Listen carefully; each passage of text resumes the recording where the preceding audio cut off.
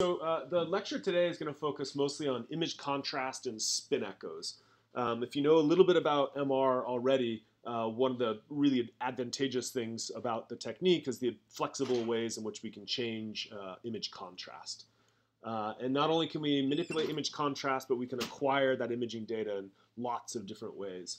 And one of the sort of key or even fundamental ways that we do so is by using the so-called spin echo technique. So we'll talk a fair bit about that today as well. Okay, so image contrast. Why is image contrast such a big deal? This is one way that I like to describe it. Well, as human observers, the visual system is really sensitive to contrast, right? That's what our eyes are good at detecting, signal differences. That one, say, tissue is darker or brighter than some other nearby adjacent tissue. We're good at detecting contrast. We're actually not good at detecting absolute luminance. We don't do a good job of saying how bright it is on an absolute scale. We can't really measure that with our heads, and I can absolutely convince you of that. So this is an optical illusion, and the question is, you have square A and you have square B. Is the luminance of A, right, the brightness of A, is it greater than, less than, or equal to the luminance of B? So do you think A is brighter than B? Probably not. Do you think A is darker than B? I would say yes. It's a checkerboard, right? Come on. Or is it equal? And so you can kind of guess it's a trick, right? And so if I cover up A and I just slide that over, it turns out it's identical. All right, so this illusion to me convinces me I'm garbage at detecting luminance, right? How bright something is. But I have no problem seeing a checkerboard pattern here, right? You're good at contrast. So you guys are contrast detectors. That's maybe not the most polite thing I could call you, but you're contrast detectors. So what do we mean by contrast? Well, contrast is typically the difference in signal intensity between two tissues. Usually it's adjacent tissues that we care about, but it could be distant tissues as well. So the difference in signal intensity between region A and region B divided by some reference. So the reference could be all kinds of things. Some background number, it could be region A, it could be region B, it could be the average of the two, doesn't matter. I think you have some inherent concept of what we mean by contrast. Now, when it comes to MR, the contrast that we get between two tissues, A and B, is the function of a lot of things, okay? MR has a wide range of ways in which we can change the image contrast. And so in the most general way, we say the contrast between A and B is a function of things like the proton density, how proton rich is a particular tissue. Not every tissue has as much water as other tissues. It also depends on what we call the T1, the T2, and the T2 star. And we're going to talk about these a lot today, or at least a fair amount today. And these are relaxation properties. It's how quickly or slowly the magnetization relaxes. And we'll get into the specifics of that shortly.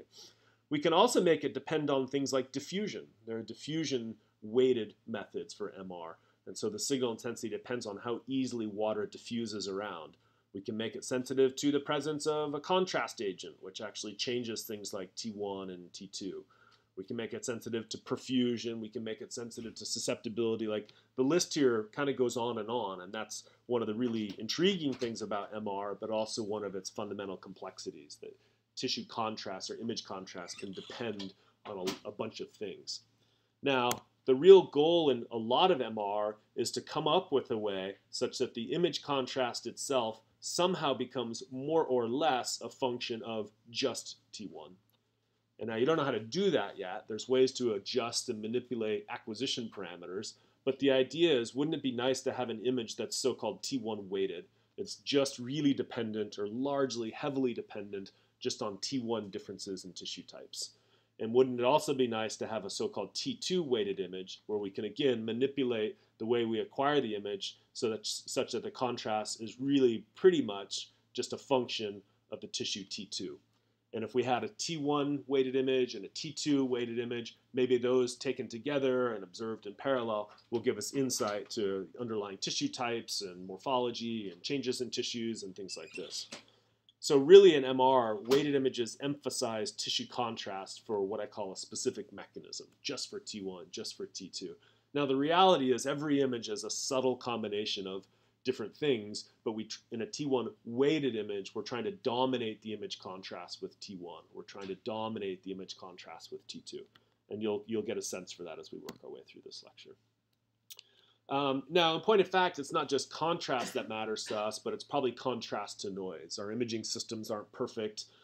We can't image people for days and weeks, and consequently, when we image quickly, we're going to have noise in our images. And this probably stands to reason, doesn't surprise you if you've done a lot of medical imaging review or of any kind before, but large, high contrast objects are easier to see in the presence of noise. So here's a large, high contrast object. In the presence of noise, not a problem. As you get down to these objects over here that are smaller and low contrast, they really disappear. So it's this interesting combination, right, of the object size and the object's contrast. And so in general, we want to have high contrast images so we can see differences between tissue types. And resolution plays a role in sort of feature conspicuity as well. So in this case, the image resolution is held constant. We can go forward here. Here, we've kept the noise constant. I won't explain exactly how we do that, but the noise is held constant. And we go from a low resolution image to an intermediate resolution image to a higher resolution image. And it's not surprising, but these low contrast objects, yeah, I think you can see them on that screen too. These low contrast, even large objects become more apparent with higher and higher resolution. So what do we want? Well, we want low noise, high resolution images, but that's really costly in terms of time, right? If you want to get high resolution images, it can take a lot of time. And if you want those to also be low in noise, it takes even more time. And so there's reasons why we don't just routinely get high resolution, low noise images. Okay, so that's kind of some principles about image contrast and why we talk so much about image contrast in medical imaging in general, but probably MR maybe more so than other areas. So the question is, what changes or manipulates image contrast in MR? And what it comes down to is actually what we call the block equations. Now I'm going to show you a complicated set of equations. It's fine. We're not going to spend too much time on it, but I want you to know where things come from. So the process that the block equations help us describe, that the fundamental equations that describe both excitation and relaxation. And so here we have a bunch of spins in the MR scanner. And at the beginning here, they're sort of polarized, right? They're pointing that north-south direction because of that B0 field. And then what happens is right about now, we play an excitation pulse, and they tip over into the transverse plane. It's only when spins are precessing in the transverse plane that we can detect them. So we have to excite them with a B1 pulse. We have to tip them over. And when we do so, they precess in the transverse plane, as you see right now, and that gives us a signal that we can measure. Now, not surprisingly, they don't stay precessing in the transverse plane forever. They relax back. So this process of relaxation is thermodynamically driven. You can't avoid it. And after the application of an RF pulse, the spins will return to their equilibrium. And their equilibrium position in the presence of this B0 field is, again, sort of pointed in that north-south direction. So this is the process of what the spins are doing as a consequence of excitation and relaxation. So these guys in 1952 got a Nobel Prize for their development of new methods for NMR precision measurements and discoveries in connection therewith. So Felix Bloch, fortunately, somehow got his name sort of tacked onto the equations, and Ed Purcell got his name onto other things. I think if there's ever a movie about this, this will probably be George Clooney, and then maybe this is Ed Harris. But I think the likelihood of a movie is probably pretty low. Anywho, okay, so this is the block equation. This is what I was saying, is this really complicated system of equations. We're not going to, this is not a threat. We're not going to spend a lot of time on this, but again, I want you to understand where this comes from. And what this system of equations does is it describes how the bulk magnetization, right, that ensemble of billions and billions of spins, changes as a function of time, okay? Don't worry about it too much. What I would like you to sort of appreciate at least is that this complicated set of equations describes for us precession, so the fact that the spins will precess in a B0 field. And it also describes two things, what we call transverse relaxation and longitudinal relaxation. Transverse relaxation affects the X and Y components of magnetization. Those are the transverse components, X and Y. and it's strictly governed by T2. And T2 is a particular relaxation property. So we'll talk about this more, but every tissue has arguably a unique T2, and T2 affects the rate of decay of the transverse magnetization. Another term that you see on the right-hand side here governs what we call longitudinal relaxation. So the magnetization is going to decay in the transverse plane, and it's going to recover along the z-axis to get back to its equilibrium. And that Z magnetization is governed by T1. T1 is the longitudinal relaxation time constant. And so you want to definitely remember that T1 is affiliated with the Z-axis and T2 is associated with the XY plane, if you will. And what you'll see tucked in here too is this M0. M0 is the equilibrium. The spins always want to get back to M0. They're always trying to get back home. If you leave them alone long enough, they'll get there. And then we don't need to get into it too much, but this indicates at least that there's also some dependence on things like diffusion. And diffusion-weighted imaging in clinical radiology is a pretty big deal. And so you sort of notice at least that it's present there. These things I think I mostly talked about already. When it comes to relaxation, the T1 changes are relatively slow. And this O means on the order of. So it's on the order of hundreds of milliseconds, maybe even thousands of milliseconds. And we'll see what that means when we look at some tables of values. T2 changes are faster, and they're on the order of, say, tens of milliseconds or maybe 100 and something milliseconds. Interestingly, and this isn't totally obvious when I'm sort of waving my arms around, but the magnitude of the bulk magnetization can be 0 at a certain point in time. And what that tells you, or should mean to you, is that if the magnitude of the bulk magnetization can be 0 at some point in time, particular tissues can be made to be quite dark or very, very dark. And we'll see this concept when we talk about inversion recovery pulse sequences. So that's sort of coming up.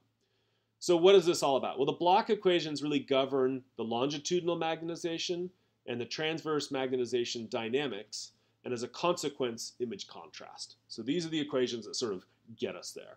Now, fortunately, there are some relatively simple solutions to that really complicated set of equations. And this last thing I mentioned already, but there is the potential to be dependent or have some signal dependence on diffusion as well.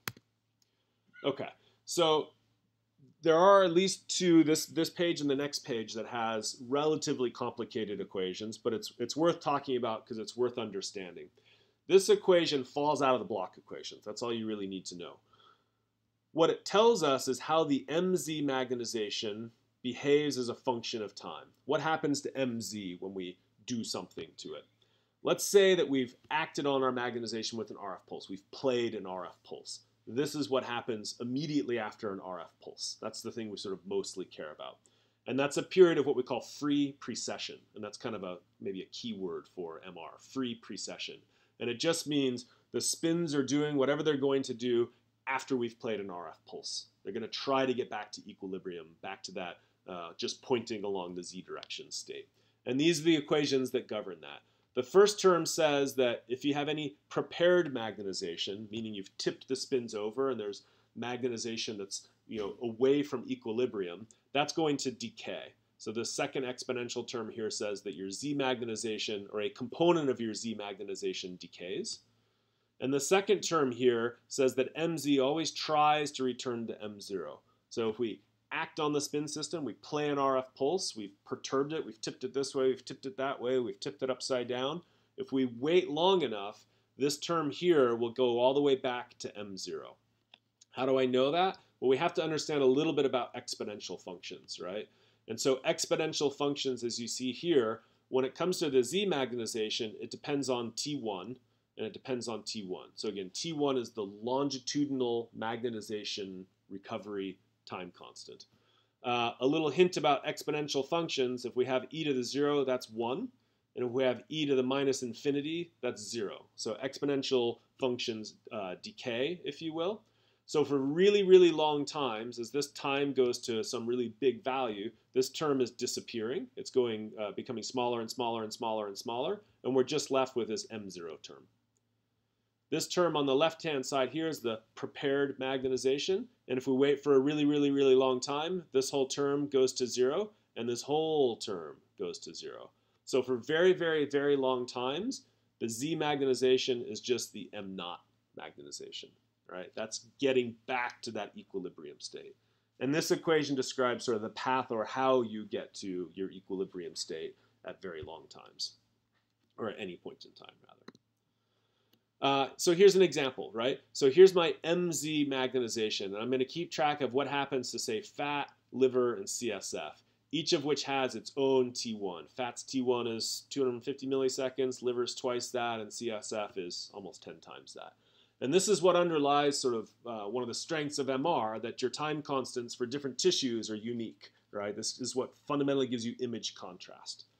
Okay, so let's do a little thought experiment. This is my MZ magnetization, and I've played an RF pulse, and my RF pulse has resulted in having no MZ magnetization, okay? What kind of RF pulse is going to give me no MZ magnetization? Zero component of MZ. So these are my spin vectors, right? What's going to give this component 0? How far do I have to tip this over? It's going down. It's going down. When do I get to 0? Right about now, right? So how far did I tip it?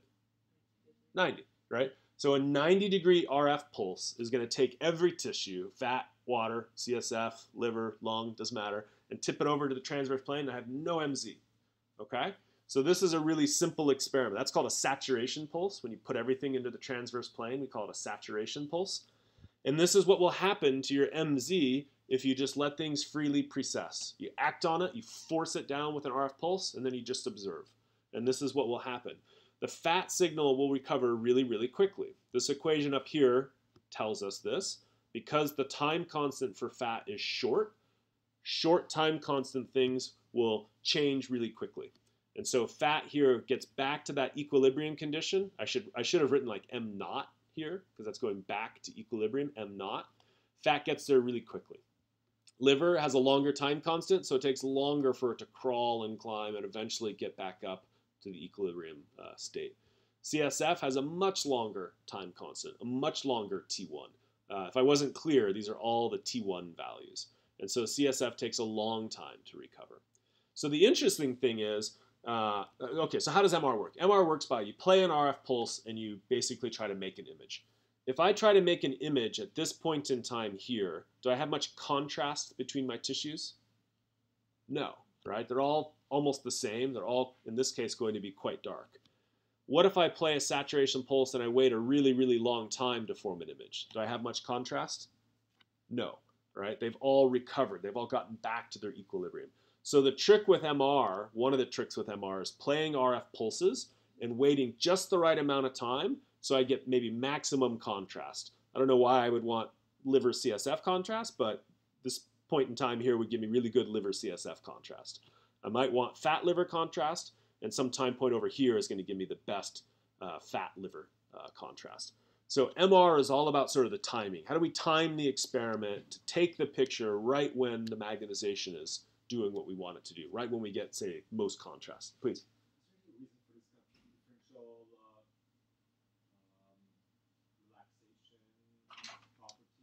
Yeah, we'll talk a little bit about like why fat has a short T1 and why CSF has a long T1. Is that what you mean? Yeah. Yeah, we'll get to that probably 5 or 6 slides. Yeah, good question.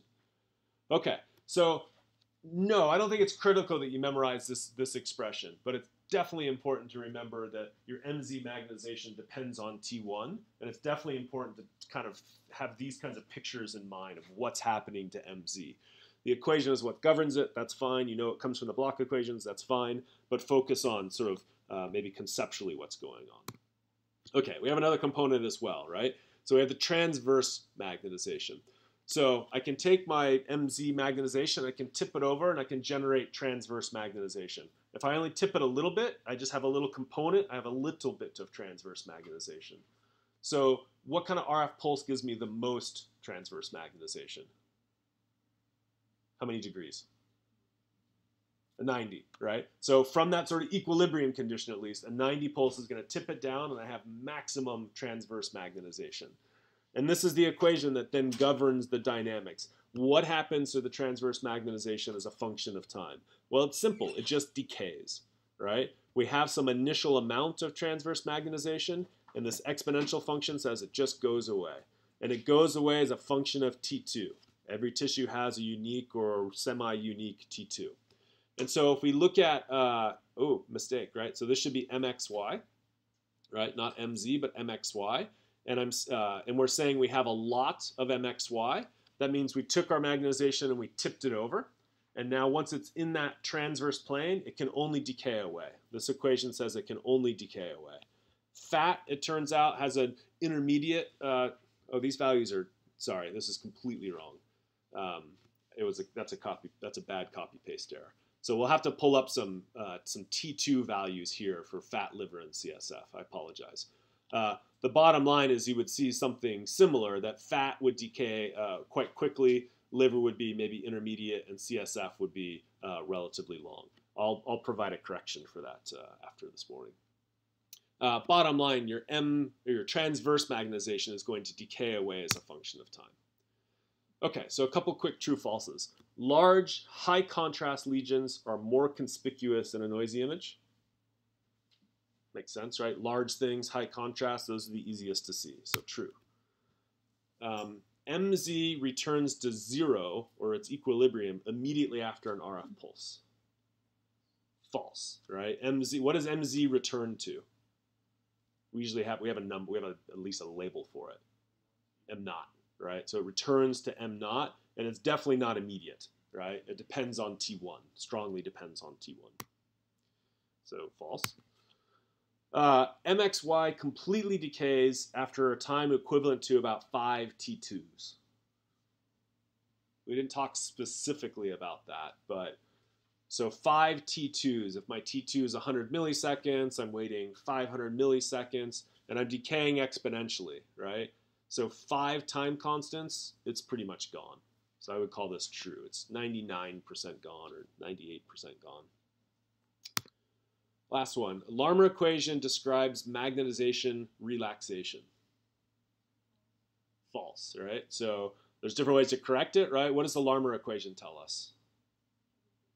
About precession, right? How quickly, what's the frequency of precession? We saw it yesterday. Omega equals gamma B. So we have the gyromagnetic ratio in the external B field. If you wanted to fix this another way, you would say the Bloch equation describes magnetization relaxation. So the Bloch equations were those complicated equations that we had just 5 or 6 slides ago. Okay, so let's talk more about T1 and T2 relaxation. What is this really? What are we really talking about? So these are the T2 values that we should have had on that previous slide about transverse magnetization decay. So I'll go back and fix that.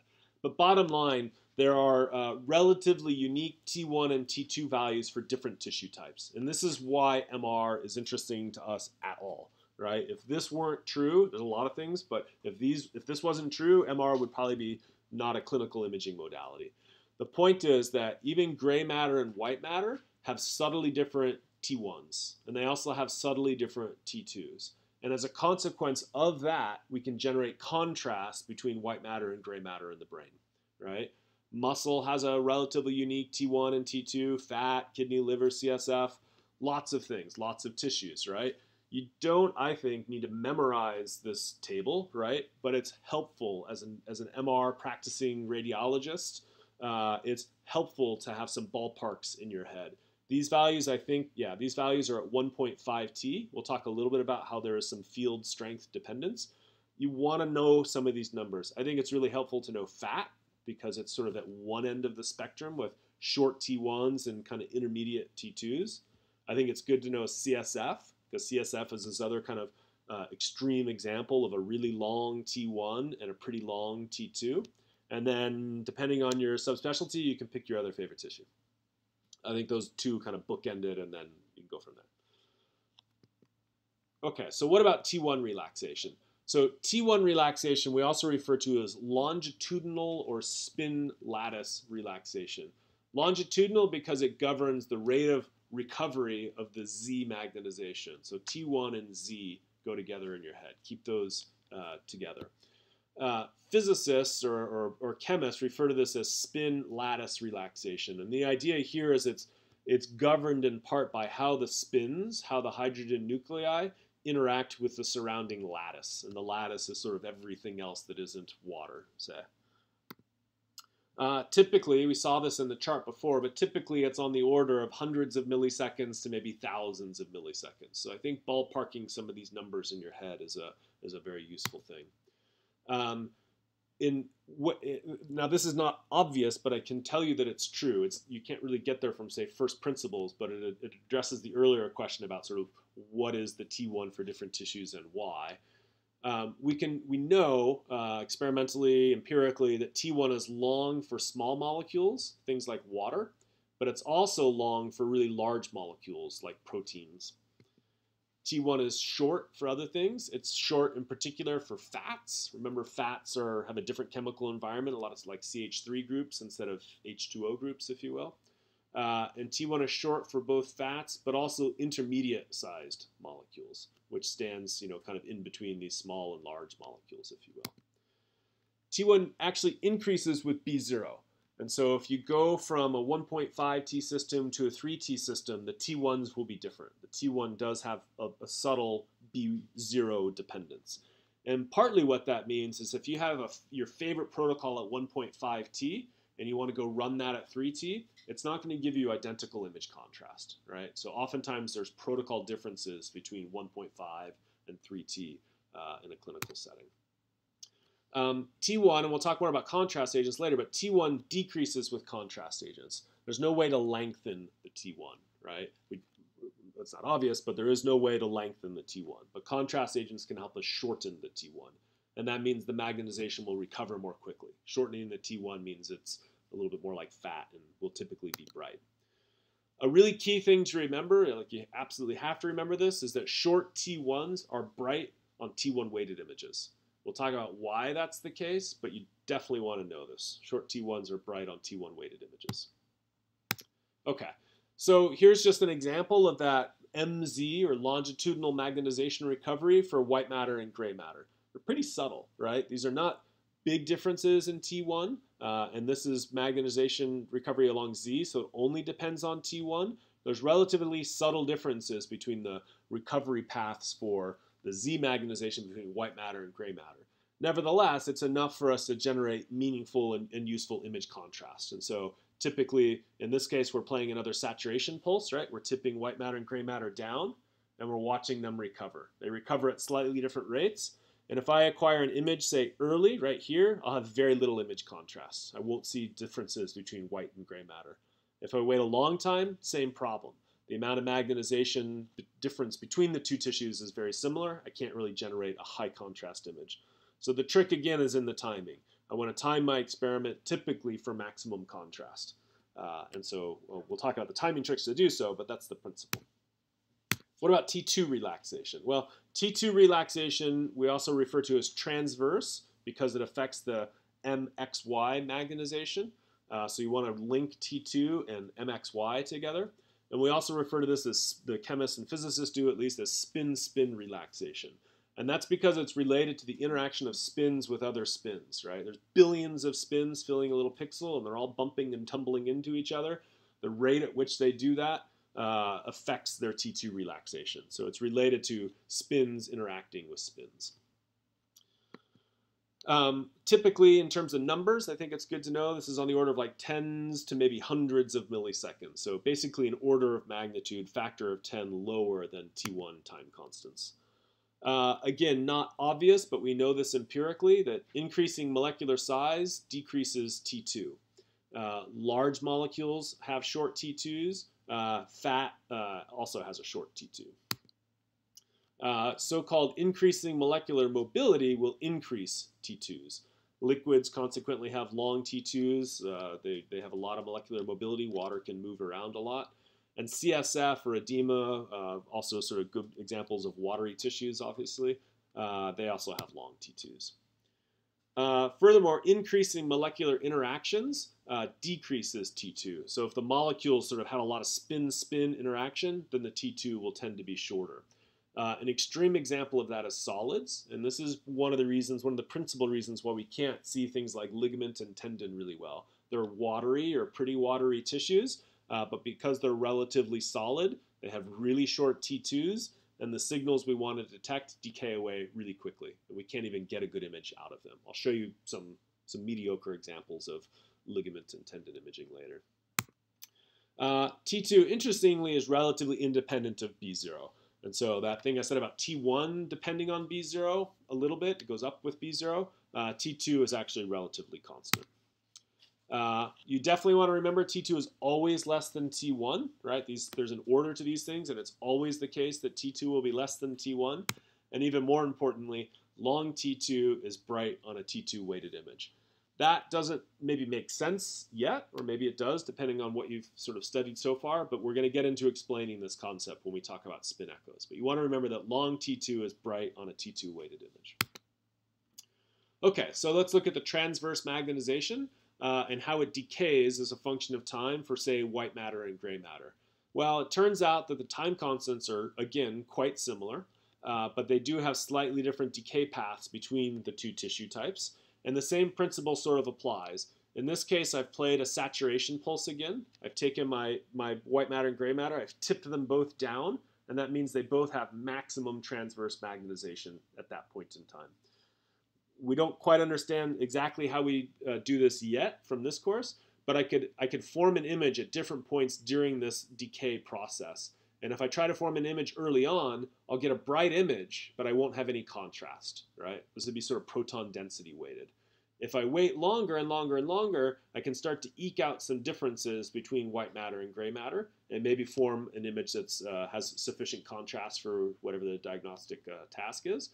And so this is maybe a good time to form an image. If I wait too long, the signals, both of those signals have decayed, and they've become so similar that I've lost contrast and I've lost signal, and it won't be useful to me at all. We'll talk more about how this actually relates to image contrast shortly. Okay, so sort of summarizing all of this, this comes from the Bushberg book. Just if you want to kind of conceptually wrap your head around this, these are some governing principles, the ones I just covered about how T1 varies, how T2 varies as a function of things like molecular motion, molecular size, and molecular interactions. I don't think you have to memorize this by any sense, but it helps give you some intuition as to why certain tissues behave certain ways. And if you understood something about how CSF was behaving, you probably would be able to say, oh, I bet edema behaves similarly because molecularly those are both watery tissues. So that might help you in that sense. More concretely, we can just substitute out examples for these and describe, we know, say, empirically that muscle, for example, has a kind of intermediate T1 and a short T2, and so that's maybe consistent with sort of being in this bin, whereas fat has a pretty has a larger and say more intermediate or more in the middle T2, but an even shorter T1 than muscle. And then we can compare that on the far end to CSF, where the T1 is in fact getting, say, longer and longer, and the T2 is getting longer as well. So that conceptually will help you understand some of why a tissue or what kind of T1 or T2 a tissue might have. It could be useful if a tissue for whom you hadn't memorized the T1 and T2, but they gave you a table of other values, you could say, oh, I bet this tissue is close to this other tissue. Okay. So image contrast, right? So this is what this lecture has been about so far, is how do we generate and get the image contrast that we want to. And hopefully at this point we recognize that image contrast is a consequence, mathematically at least, of the Bloch equations, and it heavily, for the purposes of this course, is going to depend on, say, T1 and T2. We'll talk about T2 star a little bit later if that's something you've heard about already. Interestingly, as a consequence of those equations, and I'll show you an example in just a second, but the bulk magnetization vector is not a constant magnitude. So I keep waving my arms around like bulk magnetization vectors, but I can actually, there are ways you can manipulate the bulk magnetization to get rid of it. You can basically null it and have it be zero. And so it's not sort of a classical vector maybe in that way. Sometimes that throws people off a little bit. And what we'll see is that by manipulating the magnitude of the bulk magnetization, we can fundamentally generate image contrast and do some really interesting things. So let's go back to our RF pulses and spin gymnastics. I won't sort of belabor the point too much, but these are the expressions that we saw previously for the behavior of the longitudinal and transverse magnetization. And so this example here is showing you what happens to the bulk magnetization, the orange vector, after a 90 pulse. So I play a 90 pulse and I tip it down to say there. So that's the immediate action of the RF pulse. After the RF pulse, it's simultaneously governed by both of these equations. MZ is recovering and MXY is shrinking. And so it sort of shrinks in towards the middle, but it also grows longer towards the top. So that's what I mean by it's not of constant magnitude. And eventually, it returns back to that equilibrium position. So again, I'll just play it through. That's the 90, whoops. Let's see if we get this one going. It's chaos. Okay, that's the 90 pulse, and that's the path of magnetization recovery. Now, why is that interesting? Well, let's just move forward to a slightly different example. We go to the 135 pulse. I can tip past 90 degrees, and now it returns really close to the middle of the magnetization vector space. When it's really close to this middle point here, its magnitude is quite low. Eventually, it returns back to its equilibrium point. Okay, why is that interesting? Well, in the extreme example of a 180, I can tip the magnetization over, and it just recovers straight along the z-axis. Okay, that might seem really strange. You might have expected that it was going to tip over, and then it was going to have a transverse component again on the way back up, but it doesn't. Why? Well, this equation here tells you that however much component you have after the RF pulse, it just decays, right? And in this example here, how much transverse magnetization do I have after the RF pulse? 0. And so MXY0, let me pause this. This term here, this leading term here is just 0, and 0 is just decaying away. Okay? So it's in the equations, right? What does it mean? Well, I can play it. This is an inversion pulse. I can use an RF pulse to quickly invert my spin system. I can invert everything. I can invert white matter, gray matter, CSF, fat. They all see the same RF pulse. All of the spins would similarly get inverted. Now, during its return to equilibrium, I never get back an MXY component, right? And so the magnetization is kind of shrinking, shrinking, shrinking along that z-axis, and then eventually regrowing along the other dimension, or the other direction, if you will. So that's the path of the bulk magnetization vector after an inversion pulse. Why is that interesting? Well, the rate at which it recovers, right, the rate at which it goes through this process here is going to be different for white matter, gray matter, CSF, and fat. And so this helps us manipulate image contrast. Because importantly, when the bulk magnetization vector is right at 0 there, there's no way for me to generate signal for that particular tissue. And at this point in time, that's only one tissue that's going to be at its null point. Maybe it's white matter, maybe it's CSF. And so we'll see how this is a mechanism for generating what I call extreme image contrast, extreme T1 weighting in the image contrast. So let's look at some sort of things taken together, and then we'll look at some more examples of how we use this for creating images. So taken together, these are the trajectories of gray matter and white matter MZ magnetization, the solid lines, and MXY decay, the dashed lines. And the point is that we could, in principle, after, say, playing this saturation pulse, we could acquire an image at any point in time. And the specifics of how we acquire the image and the timing of when we acquire the image will help us get T1 contrast if we do it in a particular way. Or, and it's not entirely obvious, we could get T2 contrast as well by timing the experiment in a slightly different way. Hopefully you'll see how this works in just a little bit. The other thing we have to talk about is not just T1 and T2, but T2 star. And so let's go through that, and then I'll look at my slides. We might take a short break at that point.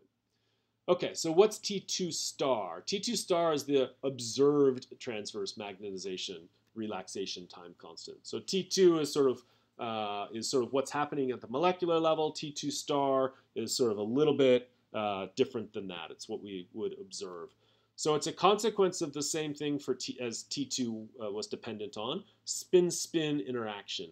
And that spin-spin interaction actually causes dephasing, right? At the molecular level, it makes spins point in slightly different directions. What does dephasing do to our signal intensity? Does it increase it or decrease it?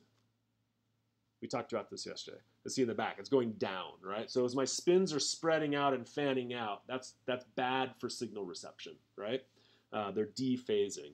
Well, some dephasing is unavoidable. Spins interact with spins, and we can't do anything about that. It's a molecular level event. So that interaction is what we refer to as being irreversible. Now, there are other possible mechanisms for dephasing, and we talked about this some yesterday. Within a voxel, so at the pixel level, if you will, there can be spin dephasing due to other things. You can have spin dephasing because your B0 is inhomogeneous, or you can have spin dephasing because of so-called susceptibility differences. Susceptibility is a good word to know and remember. It's generally related to the fact that we have air spaces nearby the tissues that we care about, and those air spaces change the local magnetic field. The magnetic field properties or magnitude is different in and near boundaries of like air and water. And that causes the Larmor frequency to shift and can lead to dephasing. Okay, so intravoxel spin dephasing from off resonance, however, is reversible. So you have spins interacting with spins, can't do anything about it, and that gives us the so-called T2 relaxation. There may be other reasons for spin dephasing, sort of field-related reasons, and that kind of off resonance is actually reversible. That's in fact the trick to what we call a spin echo. So a spin echo sequence uses a refocusing pulse. It will refocus sources of off resonance and consequently be T2 dependent. Spin echo imaging is T2 dependent. But we can't get rid of this intravoxel dephasing from off resonance with gradient echoes. We haven't really talked about spin and gradient echoes yet. It's coming. But gradient echoes consequently are T2 star dependent. So when we form an image with gradient echoes, you have T2 star contrast. And you really have to remember the difference between spin echo giving you T2 contrast and gradient echo giving you T2 star contrast. We'll get into sort of the whys and hows of that for spin echoes later today. The consequence of all of this, maybe no surprise, is T2 star is shorter than T2, right? We have some additional sources of off resonance. That's going to make T2 star shorter than T2. So here's a simple example of two different of white matters, T2 and T2 star. If T2 star is even shorter, then the magnetization is going to decay even more rapidly. And so just remember that T2 star decay is more rapid than sort of conventional or just regular T2 decay. Okay, so let's try to conceptually link these things together. So on the left-hand side here, I'm going to show you picture this as a voxel, and the voxel is full with a bunch of spins. And as those spins whiz past my coil, they generate a signal through Faraday's law of induction. I can pick up that signal, I can record it, and we're learning how that helps us form an image. So what happens for T2 decay? Well, those spins are wobbling around, or precessing rather, and as they precess, they're also shrinking in magnitude because of that spin-spin interaction, and that means that my signal amplitude is getting lower and lower and lower. So this signal is decaying as a function of T2 now. I still have that precessional behavior, it's swinging past my coil, but it's decaying as a function of T2. If I have T2 star decay, something a little bit different happens. My spins are actually going to fan out. They're going to dephase at the same time that they're shrinking, right? So now they're pointing in every which direction, and they're shorter in magnitude. That signal is going to decay even more quickly. And so this is conceptually the difference between T2 decay and T2 star decay. T2 decay is just sort of shrinking. T2 star decay is shrinking plus dephasing. Okay, quickly. So T2 star is greater than T2 is greater than T1. True or false? False, right? Other way around. T2 star is the shortest, right? T2 in the middle, T1 is the longest. Long T1s are bright on a T1 weighted image. How would you correct it? Yeah, short T1s are bright on a T1 weighted image. You have to remember that one. Short T2s appear dark on a T2 weighted image. Yep. So short T2s, that means the signals decay really quickly, and things that decay really quickly are typically going to be dark. What's an example of a tissue with a short T2? What's that? Yeah, solids for sure. So like meniscus, tendon, ligaments have really short T2s, like microsecond T2s. Kind of more in the sort of conventional short range is maybe something like liver and muscle, and then you get to really long things like CSF, for example. Okay, So here we go. T1 of CSF is greater than the T1 of gray matter. True, right? T1 of CSF is like the longest T1 that we basically encounter. So it's a good, again, I think it's good to remember fat and remember CSF, and other stuff's in the middle, and you can pick your favorite. How about this? The T2 of liver is less than the T2 of fat. It's close. It's true. So liver's T2 is short. Fat's actually kind of intermediate T2. It's a little even on the longer side. Okay. So learning objectives, right. So these, again, I'm not going to go through these specifically in class because it takes a while. But I think from the information presented, you should be able to go back and kind of use these as ways to study and learn and think back about the material. I'd be happy if you have questions on email or something like that to take those questions. But this is a way I would use to go back and help me review and understand that material. Back. So what we'll talk about is contrast agents, and then we'll get into spin echoes, and everything goes well, we'll be done just short of 9. I can't talk a whole lot faster.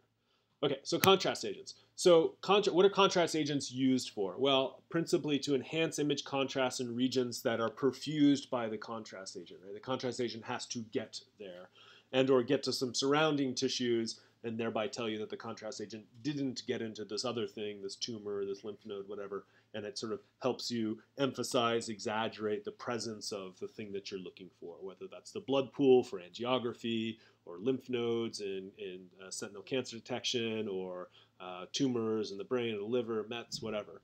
Lots of possibilities there.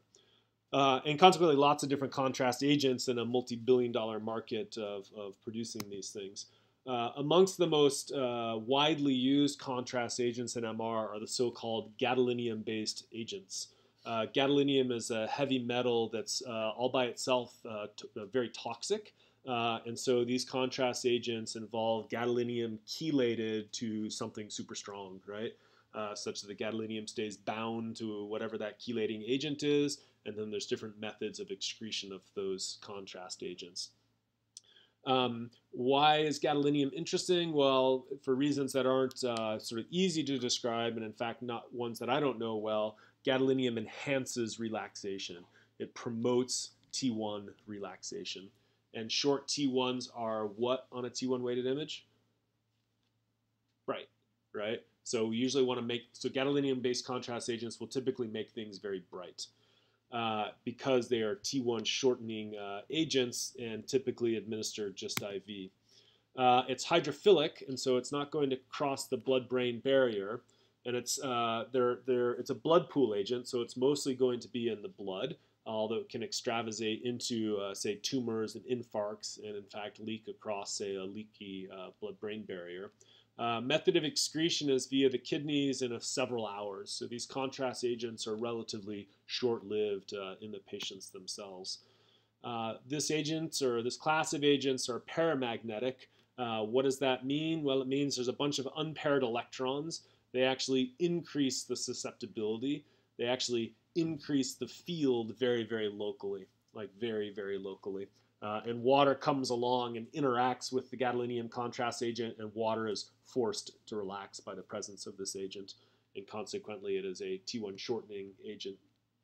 There's a lot here about safety for these agents. I think the main thing to remember is that these agents are extremely safe, right? Tens of millions of doses given over dozens of years with very, very few and limited adverse events, but it's worth talking about it for a bit. So several years ago, probably 10 years ago now, this agent became associated with what's called nephrogenic systemic fibrosis, and that resembles a scleromyxedema and a scleroderma.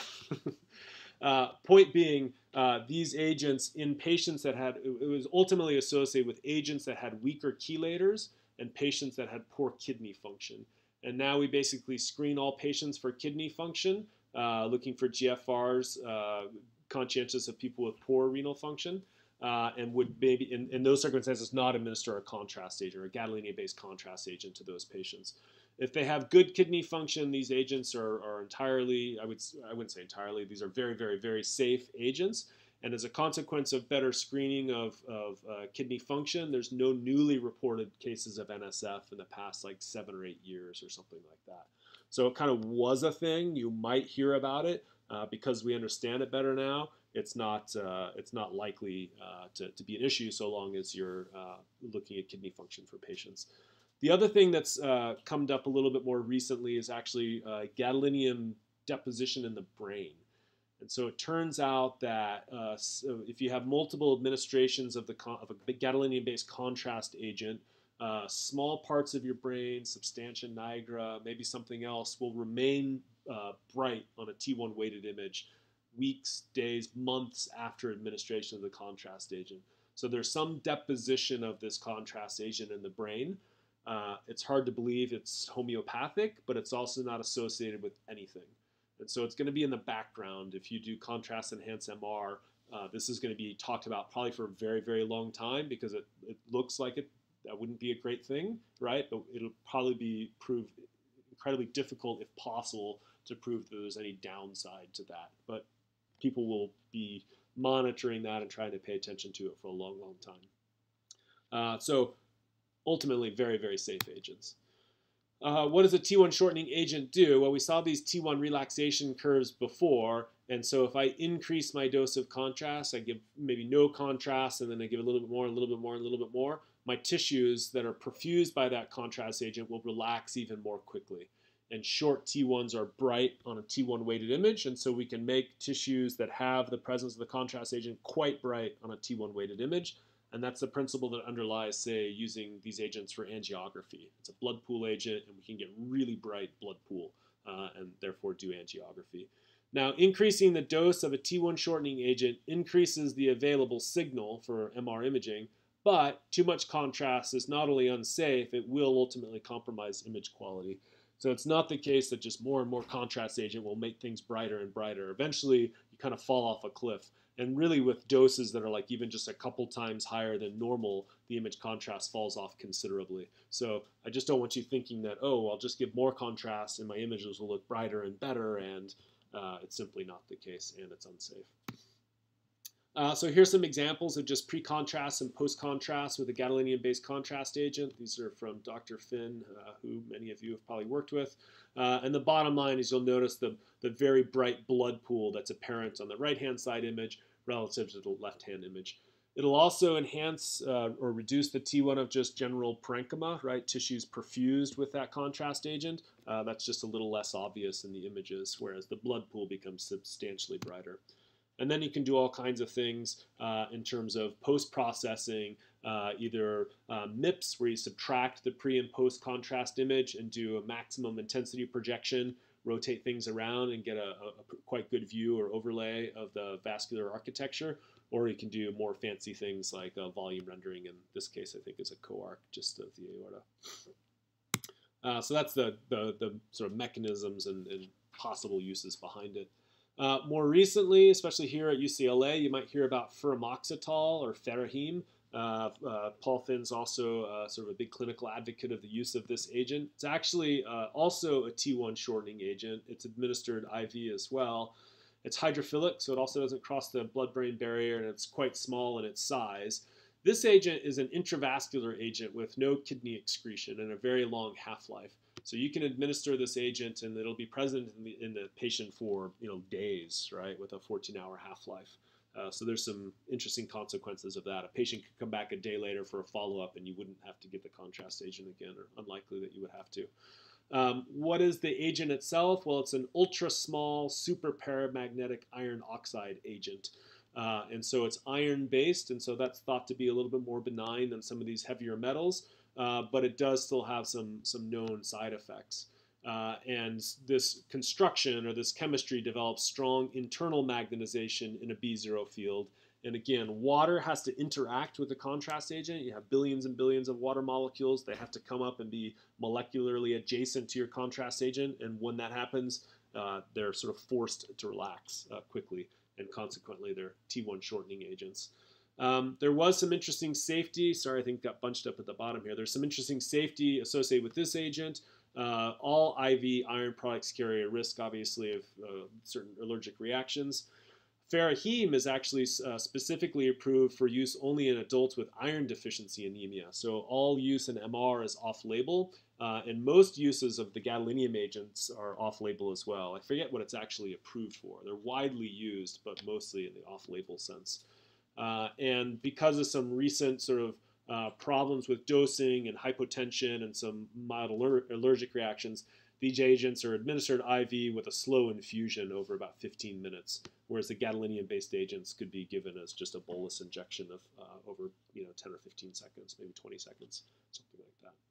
So again, widely safe agent. This is more of an emerging field, but I think it's something that as emerging practicing radiologists, you'll probably hear more and more and more about.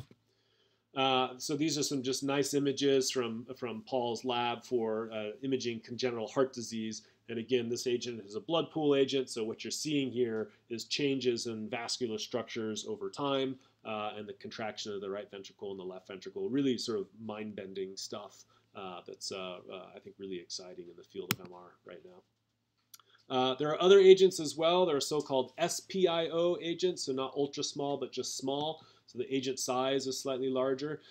These are so-called T2 star shortening agents. So the other agents we saw affected T1. This agent in particular affects T2 star more so. Also hydrophilic, also an intravascular contrast agent that's taken up by the mononuclear phagocyte system and then the liver and then the spleen. There's no kidney extraction or excretion rather for this agent, and it has a kind of intermediate half-life. It's super paramagnetic. It's not ultra small, but it also does the same thing and develops these strong internal magnetization that forces spins to relax if water molecules come into short molecular distances of the contrast agent itself.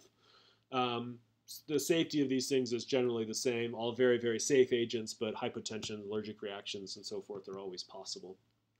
And the idea behind a T2 star shortening agent is that the T2 itself can get shorter and shorter and shorter. So tissues that have the presence of this contrast agent will end up appearing quite dark.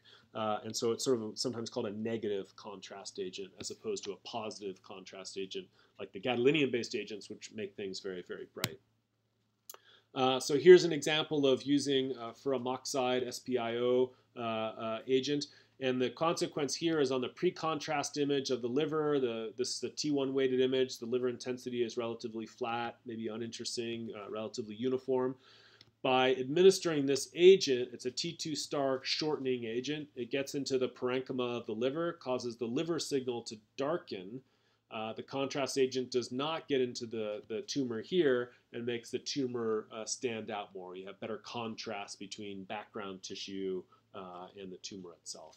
So again, this is a negative contrast agent that in this case is used to make the liver look dark relative to a hepatic nodule. Okay, so a quick quiz on contrast agents. Gadolinium-based agents act to lengthen T1. True or false? False, right? Shortens T1. SPIO agents can increase lesion conspicuity. Seems reasonable, right? That was the liver case we just showed you. MRI contrast agents are widely considered very safe. Yeah. I mean, I think you should always sort of know the issues there and stay attuned of those things. But yes, these are really safe agents. Okay, so moving right along, we've talked a lot about contrast and manipulating contrast. We haven't talked that much about sort of signals and how do we actually acquire and make images. And so the rest of this lecture, the next kind of 30, 40 minutes, is going to be spent on developing the concept of spin echoes and contrast in spin echo images. Not so much image formation. We'll get to Fourier transforms in K-space. I know you're excited to get to that, but we're going to wait maybe another day or two before we get to the really heavy stuff. Okay, so one of the most basic MR signals that we have is the so-called free induction decay. We'll talk about this quickly. It's good to know what it is, but we don't really use it for MR very much.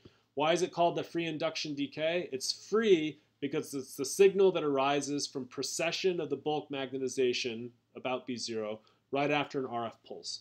So we talk about tipping the spins into the transverse plane. That's forced precession. RF pulses force the magnetization to do something. And after that, we had the Bloch equations that described what the magnetization was going to do freely after that. The free induction decay is basically the first thing that happens, and it's freely processing after the RF pulse. It's induction because it's Faraday's law of induction. We can pick up that signal in a nearby coil.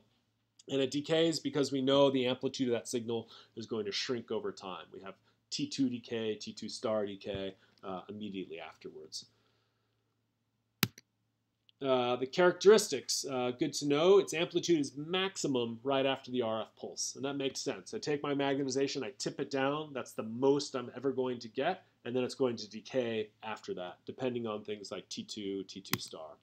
Okay, so what's the experiment? Well, this is one of your first pulse sequences, right? MR is fraught with pulse sequences.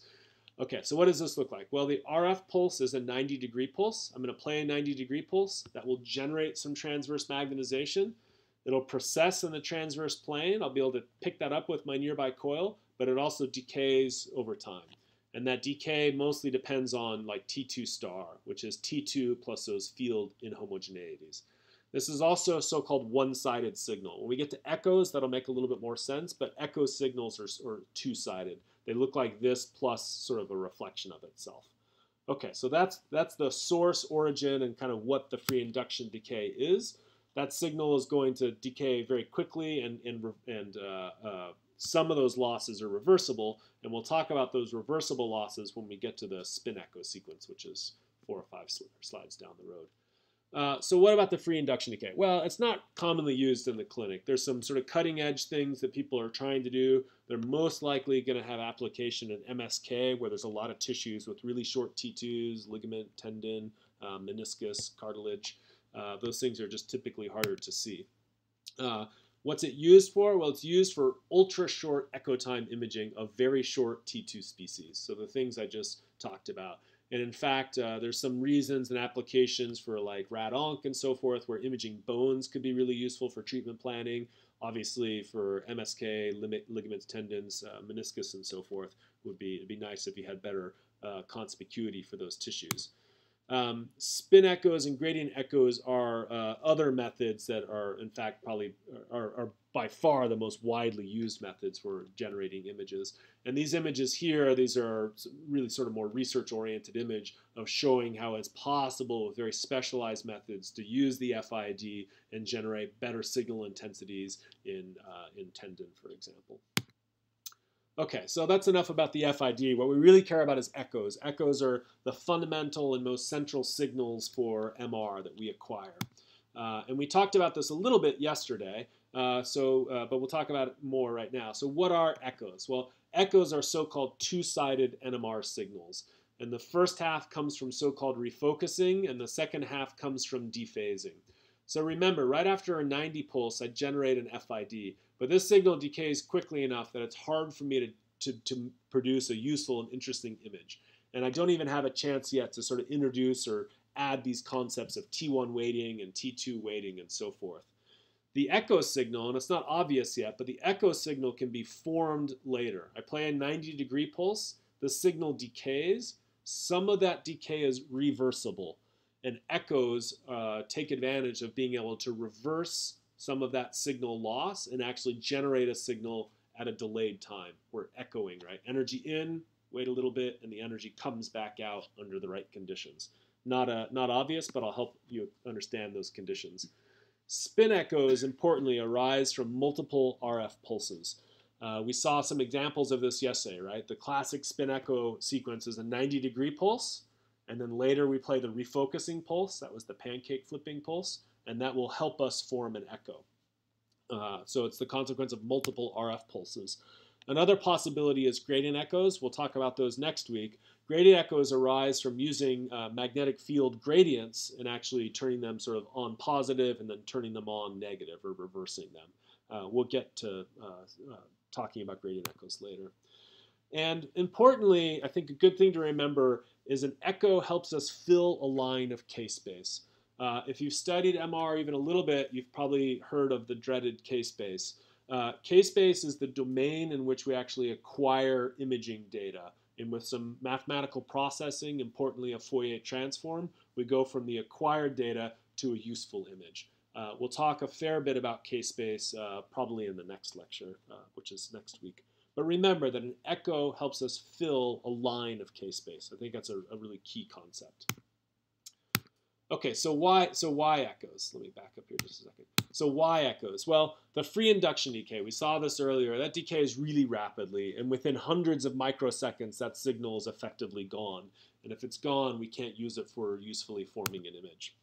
Imaging also requires certain delays. Now, we haven't talked about all of these delays, but there's lots of things associated with spatial encoding, right? We have to turn gradients on, we have to turn gradients off, and that takes many milliseconds at least to do so. And I refer to those as delays. They're things that we need to do if we want to form images, but they are delays. And so we could play a 90 pulse. This FID is going to rapidly decay. We have some imaging gradients that we have to play. And if we do things just right, we can form this echo at a slightly later time. And that's the really useful thing that conceptually comes out of spin echo and gradient echo imaging. And so the bottom line is that this echoes let us buy some time. They let us do a few things that we need to do so that we can form a useful image. So let's talk a little bit more about pulse sequences, because this will be important for when we talk about spin echoes, which is coming up, and then later for gradient echoes. The general idea of so what is a pulse sequence? Well, a pulse sequence describes a series of RF pulses and gradients needed to produce a specific MR image. So we have dozens, hundreds of different pulse sequences on the scanner, and it's the strength and weakness of MR, right? It's complicated, but it's complicated because it has extraordinary flexibility. So it takes a lot of expertise to run these machines, to do these reads. Like, it's hard, right? What is a pulse sequence? Well, it's the set of instructions, right? I have sheet music in the background there, right? It's a set of instructions that tells the gradient, or tells the MR system what to do, what to play.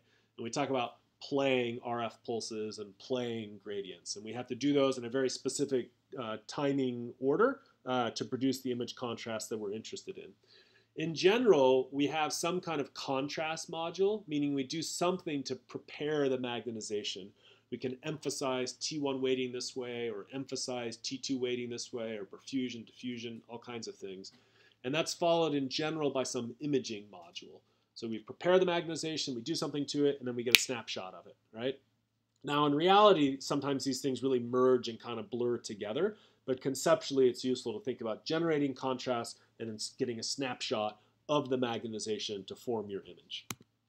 Okay, so how do we do that? Well, the contrast module can be different things. Saturation recovery. We saw a little bit about inversion recovery. We haven't yet talked about T2 prep, but that's a possibility. And when it comes to imaging, we can do the imaging in different ways. We can do the imaging with spin echoes, or what are called fast spin echo techniques, or we can do it with gradient echoes or spoiled gradient echo techniques. The two main categories of imaging approaches are spin echoes and gradient echoes. And there'll be some distinctions you'll want to pick up on between those. The distinctions will come up more in I think it's the third lecture. Sometimes we call this the host sequence. Okay, so FIDs and echoes. FID signals persist for many seconds. False, right? Hundreds of microseconds, right? They're gone very quickly. FID imaging is widely used in MSK. False, right? We still don't really use FID imaging. There's some intriguing possibilities, but it's not, I would say, not there yet. Echoes bias time and enable imaging. True. Imaging produces a snapshot of the state of the transverse magnetization. True. That's not maybe obvious, but it's definitely true, right? We're doing something to generate transverse magnetization. We're only sensitive to detecting transverse magnetization with our coil, and we do in fact get some kind of snapshot of that magnetization. Now, there was a side conversation at the break about, well, if you only measure transverse magnetization, isn't that all T2 related? And the answer is no, of course, because we know we can get T1 and T2 related, or T1 and T2 weighted images. And the trick is basically that we can manipulate the longitudinal magnetization, and when it reaches a state that we care about because of an inversion pulse or something like that, we quickly make it transverse magnetization and take a picture. So you'll see how that sort of comes together when we talk about spin echoes. But we can manipulate the magnetization, but we always measure the transverse magnetization. Okay, so finally, right, spin echo imaging. How does this work? Let's talk quickly about advantages and disadvantages. So the advantages here is that it's largely insensitive to sources of off resonance, right? Off resonance were things that cause the magnetic field to be other than the B0 field that we usually want it to be. The reason for that is these so-called refocusing pulses. Refocusing pulses, this should say rephase, spin dephasing, due to several sources of off resonance. The B0 field's not perfect. We can have chemical shift, fat and water do slightly different thing, or susceptibility differences. Air adjacent to water causes field shifts in the watery tissue that we maybe care about. So lots of sources of off resonance can be rephased using a refocusing pulse. Conceptually, I'll show you what that looks like in a second. It's great, as you'll see in a second, for T1, T2, or proton density weighted contrast, sometimes called rho weighted imaging, usually proton density. It's not good for T2 star, right? If you know a little bit about MR already, then you know that if we want T2 star weighted images, we have to use gradient echoes, right? So T2 goes with spin echoes, T2 star goes with gradient echoes. Great sequence, bread and butter thing, good high signal to noise. Some disadvantages, you'll see what this looks like. This will make a little bit more sense in a second maybe, but there's always disadvantages. One is that the TR can be long. The TR is the time between excitation pulses, right? So we play an excitation pulse, we tip and generate transverse magnetization. Maybe we refocus and then we wait for it to recover. How long we wait before playing another excitation pulse, we call the TR. TR stands for the repetition time. If your TR is long, that means it takes you a long time to acquire an echo, and we need dozens, hundreds of echoes to generate images. So if our TR is long, we fill K-space very slowly, and it takes a while to generate the image. The other thing is that the SAR can be high. What was the SAR? You guys remember yesterday talking about SAR? What's it related to? Energy deposit in the patient, watts per kilogram, so how much we're heating up patients. When we play big RF pulses, 90-degree pulses, 180-degree pulses, those are high in SAR. A few of those, no problem. Thousands of those, you're going to heat up your patient. And so the SAR for these sequences can be high, and then it just has to be mitigated in different ways. Okay, so this we saw before. This is the free induction decay. We play in 90. We generate some transverse magnetization. It decays really quickly for a bunch of different reasons. Some of this, however, is reversible. Some of those losses are reversible because they arose from off resonance, which is kind of this macro thing, rather than sort of the spin-spin interaction, which is a very molecular level micro thing. And so the magic of the spin echo sequence is playing this 90-degree pulse and then playing a 180 pulse. And the 180 pulse is the pancake flip, right? We're going to tip the magnetization down into the transverse plane. It's going to dephase some, and then we can flip it over with a 180, and you'll see how the magnetization actually can be rephased to form a strong echo. And so as the echo is forming, it's a two-sided, sort of symmetric signal, and those reversible components are rephasing. As the reversible stuff goes away, we get a nice strong signal in the middle, but those same sources of off resonance actually continue to push things out of phase, and the signal then decays again. So this is sort of, in principle, what the echo signal sort of looks like, if you will. And there's some really key parameters here that we have to remember. We talked about the TR already. The TR is the time from 190 pulse to a subsequent excitation pulse or subsequent 90 pulse. And we control this on the scanner. When you build your MSK protocol, your neuro protocol, your spine protocol, whatever, you're going to build a protocol that has the TR that you want. And we're going to talk about how you pick your TR in just a second. But the TR is the time between the 90 pulses, the time from excitation to the next excitation. The TE is the time from the 90 pulse to the middle of the echo. We call it the echo time, or just the TE. And we can also manipulate the echo time by adjusting MR parameters. So you have to remember what the TR is. You have to remember what the echo time is. That signal does decay. The signal here that we have available at the very, very beginning is going to decay by the time we form an echo. So the echoes aren't sort of the maximum possible magnetization. And the amount of decay is going to depend on T2 and how long we waited for. In this case, we waited a time TE. And so the signal would be a function of e to the minus TE over T2, because that's how long we waited. The echo is forming at time TE. So the question is, how do you adjust the TR? Well, on the scanner, you just type in a number, right? You say 1,000 milliseconds or 5,000 milliseconds. Behind the scenes, all that's doing is saying, okay, I'm going to play a 90 pulse, and I'm going to wait as long as the user told me to wait. I'm not going to play another 90 pulse until 1,000 milliseconds later, or 5,000 milliseconds later, or whatever was dictated by the protocol that you set up. Another question is, how do you adjust the TE? Well, the TE, the time when the echo forms here, depends entirely on when you play the 180 pulse. If I play the 180 pulse a lot earlier, then my echo will form even earlier.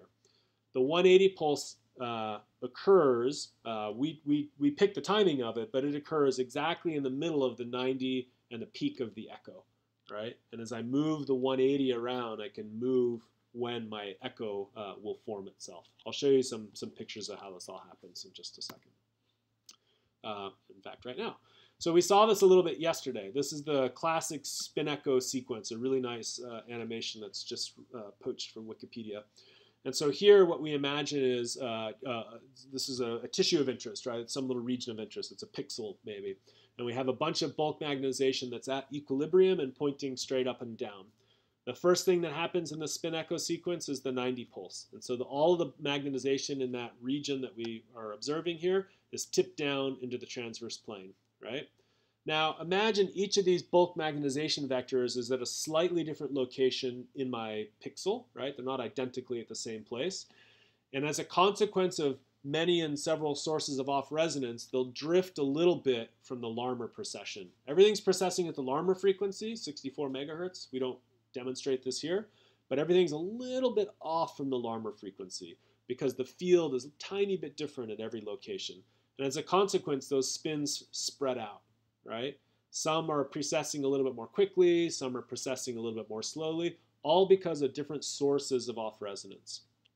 So the trick, the real magic behind the spin echo sequence is what happens with the 180 pulse. This 180 pulse here, again, I keep saying it, flips everything over like a pancake. Play the 180, and I flip everything over like a pancake. Now, if you want to understand why that's a 180, picture your thumb sort of wrapping around those vectors and pointing straight up. And as I tip over with a 180, it's the same as tipping my thumb upside down. Okay? So the bulk magnetization, if there was a z vector here, that z vector would flip over like a pancake and be pointing up and down. So it is 180 degrees of flipping, if you will. Now, those same sources of off resonance, right? They haven't gone away. They're still there. Spins are still in the same location. Those same sources of off resonance, because you've flipped things over, those same sources of off resonance actually push the spins together again. And as they get pushed together, that's when they form the echo. That's when I get my maximum signal. But those same sources of off resonance not only cause things to rephase, they keep going, right? And now they cause things to dephase, right? And so the magic of the 180 is that you flip everything over, the same sources of off resonance push the spins together until the maximum echo peak here. But again, those same sources cause those spins to continue dephasing. So there's really a very short period of time where the spins are in alignment with one another and giving me a really strong MR signal. Questions about sort of how the sequence comes together? So that's what we call the spin gymnastics of what's happening, right? That doesn't give you a lot of insight as to how we get image contrast, the image contrast that we want. But this gives you some insight as to why that refocusing pulse gives us immunity, if you will, to sources of off resonance. Okay, so how do we get contrast in the spin echo image? Well, there's a bunch here, and there's a bunch here that you really do probably need to remember. You'll remember first off that spin echoes are good for generating spin density weighted images or proton density weighted images, T1 or T2 star weighted images, T2 weighted images, not T2 star weighted images. To get these specific kinds of image weightings, we have to pick our TE and we have to pick our TR appropriately. The flip angle that we use is almost always going to be the 90-180 pair. That's the hallmark, if you will, of the spin echo sequence. This expression here, a little bit complicated, but it dictates the echo amplitude for a particular tissue. So a particular tissue's signal intensity. It's going to depend on the T1, it's going to depend on the T2, and it's going to depend on the proton density. Those are tissue-specific parameters, right? The things that you and I can change when we go sit at the scanner include the TR and the TE, right? We can make these adjustments. And by making adjustments to TR and TE, we can do what we said was our original goal at the very beginning of this lecture. How do we make the amplitude of the echo depend just on proton density weighting, for example? This expression, I should have said, falls out of the block equations. It's not an obvious thing, but that's where it comes from. It comes from the block equations and governs the amplitude of the echo. So let's say I want to generate a proton density weighted image. That means, what do I want to happen to this term here? Do I want it to go to 1 or do I want it to go to 0? 1, right? If it goes to 0, I'm dead, right? This whole thing multiplies to 0. So how do I get this term to look like a 1? What kind of TE do I need? What's e to the minus what is 1? 0, right? So if my echo time is 0, or short, really, really short, then this term becomes 1, okay? So that means I don't have a contribution to my signal that depends on T2. That seems good in terms of if I want a proton density weighted image. So now I have to look at this other term here. I also want this whole term to go to 1. If I want this whole term to go to 1, then I need this exponential term to go to what? 0, right? How do I get an exponential to go to 0? What does my TR need to be? Short or long? Long, right? Really long. I want this term to decay. And so if I have a really short TE and a really long TR, this term is 1, this term is 0, and all I'm really left with is proton density. And I now have a proton density weighted image. How do I do that sort of numerically? Well, a short TE is kind of 10 to maybe 30 milliseconds, and a long TR is more than 2,000 milliseconds, maybe even 5 or 10,000 milliseconds long, right? And if I pick, and I can do this on the scanner, pick a short TE with a long TR, I will get a spin density weighted image. Why? Because this equation, which falls out of the block equations, tells me I should have a spin density weighted image. Now you can go through the same exercise for T1 weighted, T2 weighted, and you'll get the different solutions to this. Now, I think it's useful to have ballpark numbers in mind for TEs and TRs. More typically, these things are referred to as just being short or long. I also like using the term intermediate because I find just referring to things as short long and short short not quite distinctive enough. So you can compare this to sort of other sort of texts that develop this material, but they'll sometimes just use short and long and not the term intermediate. Okay, so these are just some examples on the bottom here. Sorry, it's building a little bit funny. But if I want to get a T2 weighted image, you can see this explains at least why a long TR will minimize this term and why an intermediate T term will emphasize this term. And so by having a long TR and an intermediate TE, I'll get T2 weighting instead of proton density weighting. And then you can work through a third example here with T1 weighting. So I think this is a good slide if you really want to understand why we can generate a certain kind of contrast. If you don't really want to know the whyness of it, then at least remember this table of sort of parameters up here that tell you that you need a short TE and an intermediate TR to get T1 weighted images, for example. Okay, so here's just a simple example of sort of changing those parameters, having the TE go from short to long, having the TR going from short to long, and we can generate in this sort of corner a T1 weighted image, a proton density weighted image, or a T2 weighted image. We don't typically use this image contrast here for anything that I am aware of. You would have a long TE and a short TR, and you'd have kind of noisy T1, T2 weighted images. I don't think they're diagnostically useful or used for anything. Okay, so this is again similar to that diagram we showed you just a second ago with one small change. So the spin echo sequence starts with a 90. Tip all my magnetization over. Sources of off resonance cause things to have slightly different Larmor frequencies and drift apart from one another. The 180 flips everything over like a pancake, and those same sources of off resonance now push things together until they form an echo, and I get a nice strong signal. Same sources of off resonance will push things sort of to dephase subsequent to this as well. What's new in this one is I can change the timing of my 180, and as I move my 180 to be later and later and later and later, the echo amplitude that I'll form will be smaller and smaller and smaller, right? And that's the principle of T2 weighting. I can delay the timing of my 180. I delay when my echo will form. And if I'm delaying when my echo will form, tissues will be decaying more as a function of T2. That may or may not be what you want. It's a way of emphasizing T2 differences when you have longer and longer TEs or longer and longer echo times. So I think a nice example of how that works. Okay, so let's look at some actual images here. And I think we'll get through spin echo imaging, and we'll talk about 2 flavors of that, and we should be done in maybe 15, 10 minutes. Okay, so here are some images that we acquired. This is a 90-180, and we form an echo right away. So short TE with a long TR. This image has kind of flat image contrast. What kind of image is it? What would you call it? Spin echo. What kind of weighting does it have? Short TE, long TR. Proton density weighting, okay? And so short TE means you don't have much T2 effect, and a long TR means you don't have much T1 effect. You're left with proton density weighting. Now behind the scenes, you as users can change the TE and the TR. We can move the we can move the 180 out, form the echo later, and our contrast becomes a little bit more T2 weighted. And we can keep moving this out, move the 180 out, form the echo later, move the 180 out again, and you can see that the image contrast is changing. It's developing. It's almost like developing film, right? The longer I wait, the more the contrast becomes apparent in this particular image. And the idea here again is that I've kept my TR fixed, but I'm changing my TE, and I'm getting I'm going from a proton density weighted image to a heavily T2 weighted image. On a heavily T2 weighted image, what's bright over here? Y is bright. It's CSF. Why is CSF bright?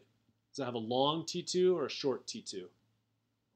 Long, right? So long T2 things, they just hang out. They just stay bright. They don't decay very quickly.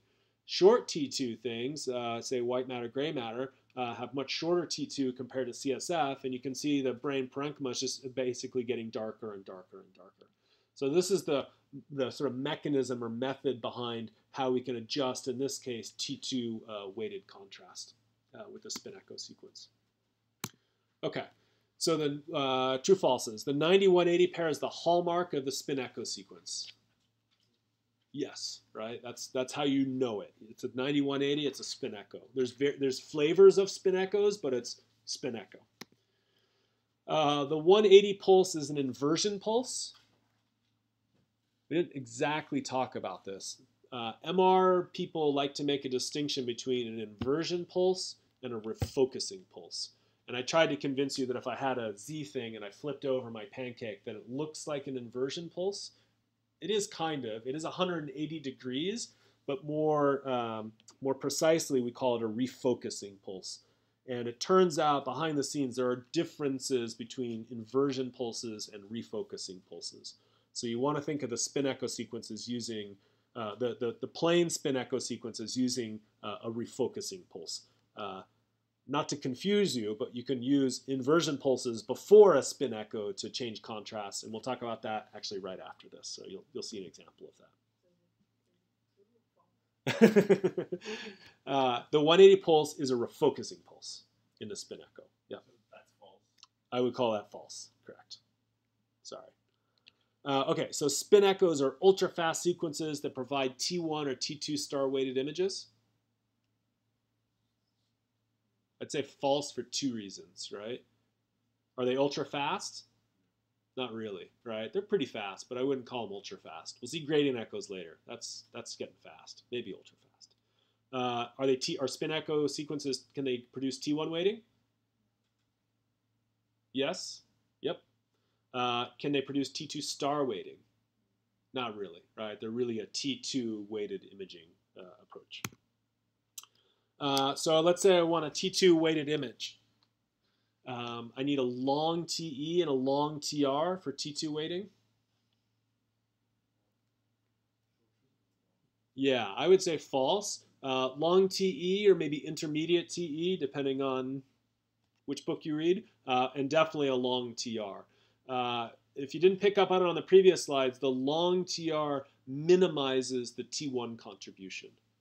And so that's why we use a long TR for a T2 weighted image. We don't want T1 to play a role, so we need a long TR. Short TE and short TR for T1 weighted images. Again, it depends on exactly how you want to read these things. A lot of books would say yes, that's fine. I would say it's a short TE and kind of an intermediate TR, but short gives you pretty close to a T1 weighted image. Okay, and then last one, spin echoes are low SAR sequences. True or false? False. Why? 90s and 180s, right? Lots of RF pulses. And they can, it doesn't mean they have to be high SAR sequences, but they tend to be higher SAR sequences. More likely risk of heating patients. Okay, I think we only have kind of a handful of slides here. Learning objectives, you can use these for review or ask me questions about those later. What we'll talk about quickly now is the inversion recovery spin echo sequence. The inversion recovery sequence actually uses an inversion pulse to manipulate contrast as part of the so-called contrast module. So there is the inversion recovery. And the imaging module that we'll care about or talk about today is spin echo. So here you actually see the combination of an inversion pulse to manipulate contrast, and then the spin echo, which uses the 90 and a refocusing pulse. So you'll see an inversion pulse and a refocusing pulse. How does this work? Well, we saw inversion pulses previously. We're going to invert the magnetization, and it's going to recover, according to the block equations, just directly along that z-axis. If we perfectly invert it, we don't get back a transverse component. And that's, to me, really interesting and kind of fascinating. How is that useful? Well, here's an expression, again, falls out of the block equations, that tells us how the signal intensity is governed by proton density, T1, and proton density in T1. Here we don't see any contribution from T2 in particular. And then there's things that we can control. You can control your TR, right, as a user, and you can control what's called the inversion time. And I'll show you what that time means in just a second. So in this case, the inversion recovery signal depends on two things that we control, the TI and the TR, and then it depends on the tissue property, which is just, of course, inherent to the tissue. You saw how the magnetization can go through some null point. And so it's useful to know that the TI, if you want to null a particular tissue, and you're going to see how this is useful for nulling fat or nulling CSF in just a second. We can null fat, we can null CSF if our TI is set to natural log 2 times T1. Natural log of 2 is like 0.69. So 70% of your T1, if you use that as your TI, you'll be able to null or come close to nulling a particular tissue. That falls out of that math. What are the key features here? Well, it's a great contrast module for emphasizing T1 contrast. You can use any imaging module. You could acquire the image with a spin echo or a gradient echo. I'm going to show you doing this with spin echoes. And the signal at the time of imaging is dependent on the T1 or the TI. We talked about that already. And the IR, this inversion recovery sequence, or using this inversion pulse, helps us emphasize or even exaggerate T1-based contrast. TR for the sequence is typically long, like thousands of milliseconds, 2,000, maybe 5,000 or longer. And so that means, in ways we haven't gotten to yet, that it's better for so-called 2D sequences. And we want to keep the TE pretty short, typically. More intermediate or long TEs start introducing T2 contrast, and the inversion pulse is really there for emphasizing T1 contrast. Okay, so we saw this rule a second ago. I can pick my TI. What's the TI? The TI is I'm going to invert my spins, and then I'm going to wait to do my imaging, right? I'm developing the image contrast that I want by inverting everything and then waiting the right amount of time before capturing my image. If I wait 0.7 times the T1, that particular T1 will be very dark, if not completely dark. So there's different approaches to this. If we know that fat has a T1 of about 260 milliseconds, then 0.7 times 260 is 180. If I invert and wait 180 milliseconds, I'll have fat very dark in my images. And that's a sequence that we call short tau inversion recovery. It's very widely used for just a lot of body imaging applications, neuro, MSK. And this stands for, sometimes also called short time inversion recovery. I'll show you what it looks like in a second. What if you want to null CSF, sort of the other end of the spectrum, right? Well, CSF has a really long T1, so zero point 0.7 times the T1 of CSF gives me about 1600 milliseconds. If I invert my spins, say I'm doing neuroimaging, I invert my spins. If I wait 1600 milliseconds, the signal from CSF will be very, very dark because it's so slow to invert. It reaches its null point only after about 1600 milliseconds. But if I then form an image at that point in time, I'll have a CSF suppressed image, also called flare. So stir and flare are typically flavors of spin echo imaging that use inversion pulses also. You can use this for T1 mapping. That's sort of more of an emerging topic, but some techniques now are being used and developed to actually measure the T1 of different tissues. Okay, so this is what the inversion recovery sequence looks like. I can take my magnetization, it was originally up here, and I can invert everything. Now the magnetization is going to recover according to the T1 of the different tissues. So in this case, white matter and gray matter kind of separate out a little bit because they have different T1 times. Now, something to remember in MR is that MR images typically, and by typically I mean anything you guys are going to see, are magnitude images, or in fact, absolute value images. So even though I inverted my magnetization, and I could take a picture sort of at any point in time during this recovery process, I'm not really sensitive to knowing that it was negative magnetization. We only really look at the magnitude. And that means the curves actually look a little bit more like this, the curves that we observe in our images. So you have to keep that in mind as well. And what that means is that there will be a time point, what we sometimes call the signal bounce, a time point here where you're very, very close to zero. And in this case, white matter would be very dark. If we waited a little bit later after the inversion pulse, gray matter would be very dark. And we can just tune the sequence just so to null a particular tissue type. CSF, on the other hand, has a much more slow recovery curve, so it's sort of always negative, if you will. But we look at magnitude images, so it always just has a positive pixel intensity. So if we play an inversion pulse and we acquire images specifically at this point in time, this is the kind of contrast that I'll see. The gray matter is, in fact, going to be slightly brighter than the white matter. And you can see that would be true from these sort of reflected or magnitude recovery terms. So this is playing an inversion pulse, waiting 200 milliseconds, and then acquiring a spin echo image. I can wait for more time after my inversion pulse, and my contrast is quite different, right? At this point in time here, I've gotten white matter to be very, very dark. So I'm very close to the null point of white matter's recovery. It's working its way back to equilibrium, but I took my picture as it crossed the 0 point, and white matter here looks quite dark. Gray matter, CSF, actually look relatively similar, at least as it's window leveled. I can keep going, right? I can play my inversion pulse, and now I wait for things to recover. Wait. And if I wait, in this case, about 1,000 milliseconds, it's not quite right, or that's not quite the number that we showed in the previous slide. But at about 1,000 milliseconds, I can see that the CSF looks relatively dark, and I have some white matter, gray matter contrast.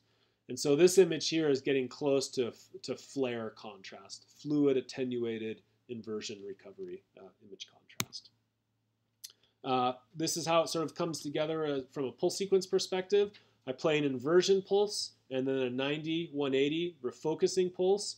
If my TE is short and my TI is short, I still have a pretty flat image, right? I have very little image contrast still. And you saw that actually in the previous slide.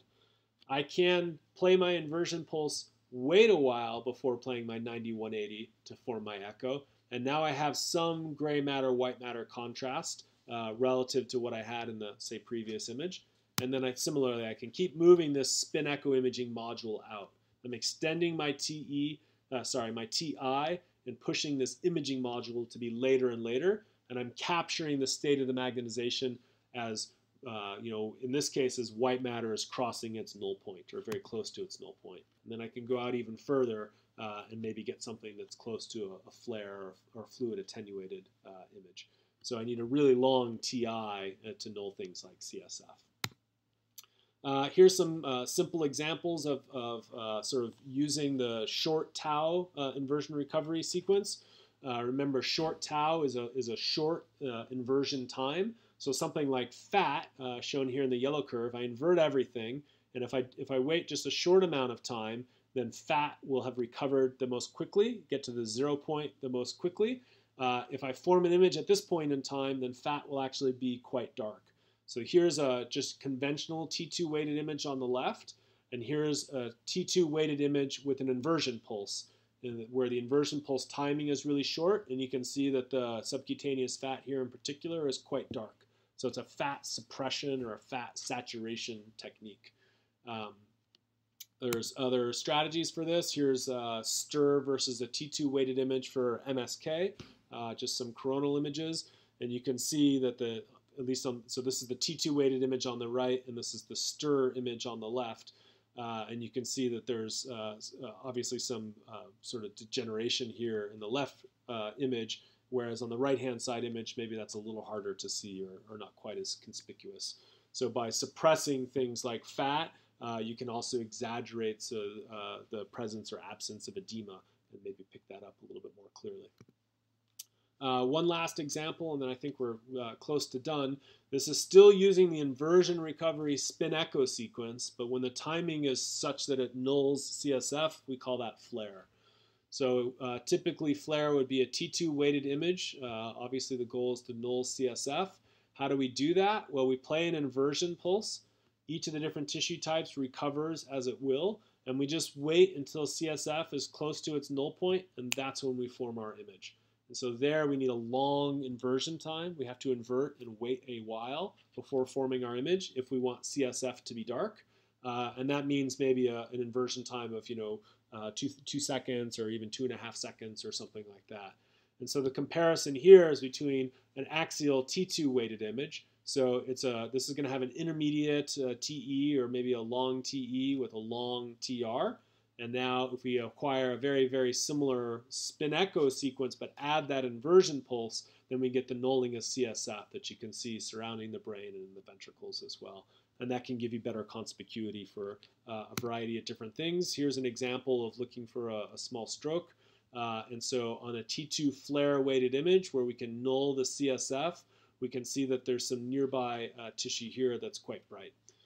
Whereas you don't pick up on that nearly as easily on the fast spin echo image. So flare is going to attenuate the CSF signal and potentially improve overall lesion conspicuity. So that was a bunch of things relatively quickly about spin echoes and all the different ways, or many of the ways, that we can manipulate overall image contrast. We'll do a few quick true-falses and then turn you loose. So IR spin echo uses 2 inversion pulses. I'd say false. It uses 2 180 pulses, but the first pulse is the inversion pulse, and the second pulse is a refocusing pulse. The spin echo uses the refocusing pulse. How about this? IR spin echo can only null a single T1 species. I think what I meant is like at a time or in an image, right? So I can only null one T1. True, right? Every tissue is recovering on its own path. At any given time, only one of those is going to be at 0. And so so in principle, you can only null one T1. So this is true. We can easily estimate the TI that will null a particular tissue.